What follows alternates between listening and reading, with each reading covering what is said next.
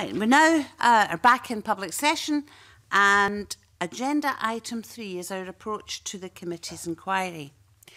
The committee have had a long discussion which centred very much on a letter from the Scottish Government dated 22nd of March in response to this committee's letter of 26 February 2019. We considered the response and we will be writing back to the Scottish Government for clarification of some points and some additional reassurance of some points. And that letter will be published on the committee's website later this evening.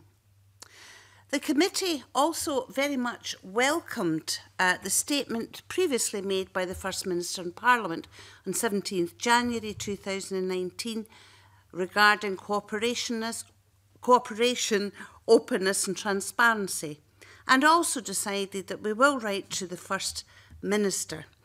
The letter to the First Minister will reflect the statement that she made, and it will be relevant to the preservation of evidence which may be relevant to the remit of this inquiry. The committee also agreed that their next meeting would be on the 9th of May.